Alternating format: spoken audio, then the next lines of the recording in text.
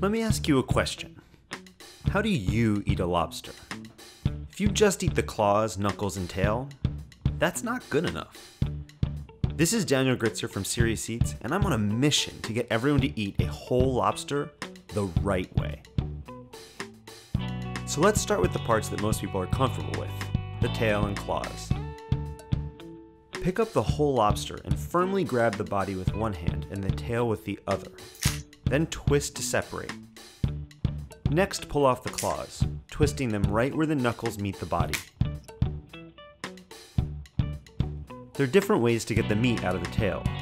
You can stick a fork into it and try to pry it out, but I like to split the shell. First, I squeeze inwards along its length until it cracks, then I pull it in the opposite direction to separate it. The meat should pretty much fall right out.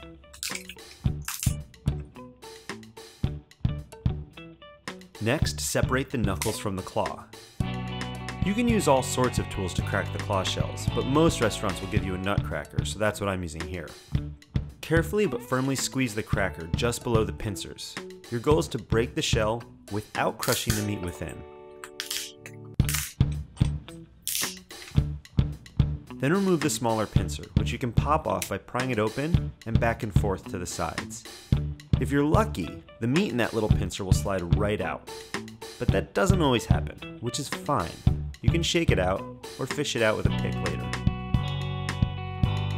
Sometimes when you remove the smaller pincer, a thin, hard piece of cartilage will come out with it. But if it doesn't, you'll need to check the claw meat later to make sure it's not hiding within. Now break open the claw shell where you cracked it and remove the meat.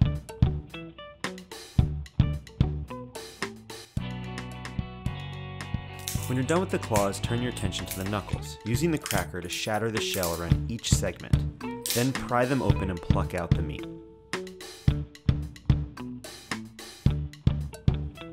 This is where a lot of people quit, but not us. No, there's still a whole body just full of fun stuff to eat. So grab that body and pull the top shell off, lifting from the tail end. Inside, you're going to see a greenish, custardy substance. That's the tamale, and in my humble opinion, it's the tastiest part of the whole lobster. But it comes with a warning. I continue to eat this stuff, but you should decide for yourself. The lobster's legs are another part worth eating. Snap each one off, then use your teeth to chew the meat out, almost like you're pushing toothpaste out of the tube. Lobster-flavored toothpaste. Finally, it's time to attack the bottom half of the body. On the outside of it, you'll find rows of frilly gills. Don't eat those, they taste pretty gross. What you want is inside. Split the body in half, and use your fingers to dig around into each little pocket and crevice, pulling out lumps of meat as you go. By the time you're done, there should just be shell left and not much else. It may not seem worth it to go after all those little bits of meat, but trust me, they add up. I mean, just look at that pile.